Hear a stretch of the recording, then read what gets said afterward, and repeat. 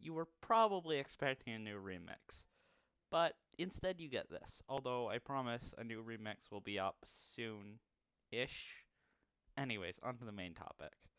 Have you ever wondered what if the Tsar Bomba explosion was a cockroach before seeing the title of this video? If not, you're probably more sane than me and some of the people I talk to on the internet. Well, with the power of math and Google, we can figure it out. So let's set a few things straight before we begin. I will be determining the volume of a cockroach if its mass was equal to the force that was created in the Tsar Bomba explosion, and I'll be making a few adjustments and doing a lot of rounding to make the numbers easier. And with all of that out of the way, let's begin. So the first thing we'll need is the volume of a cockroach.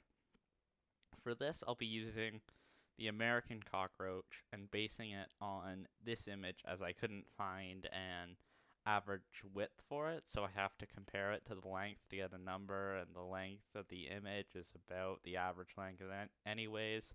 So converting the 1.5 inches into centimeters metric system, because it's better in literally every way, we get 1.3 centimeters in length. By comparing the pixels of the length to the pixels of the width, the math is on screen for anyone who wants to see it.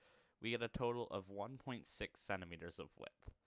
For our final measurement of height, I couldn't find any information or images from which to infer it, so we're just going to assume that it's about 1 millimeter or 0.1 centimeters.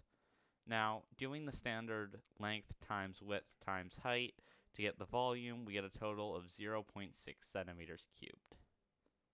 Now, we need one more measurement from the cockroach to be able to compare it to Tsar Bomba, the mass. Now, I couldn't find an average mass of an American cockroach.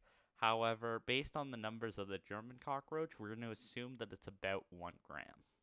Combined, that gives us 1 gram per 0.6 centimeters cubed, a number that we can work with.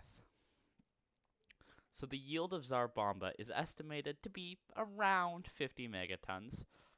Conveniently, this translates quite easily into grams. 50 trillion grams. Geez, that's quite the heavy cockroach. Multiplying that by the 0.6 centimeters cubed, we had a final answer of 30 trillion centimeters cubed, or about 30 billion kilometers cubed. That's only 36 times smaller than the Earth, which sits at 1.08 trillion kilometers, while being quite a bit larger than the Moon, which sits at 22 billion kilometers cubed. The freaking Moon is only 73% of the cockroach's size. Imagine somebody dropping that on your country. Well, I hope you enjoyed the video and that I don't cause too many nightmares. If you want to have more stuff like this or any other non-music stuff from me, feel free to tell me in the comments. And sorry that it's been over a month since my last remix. Anyways, see you in the next video.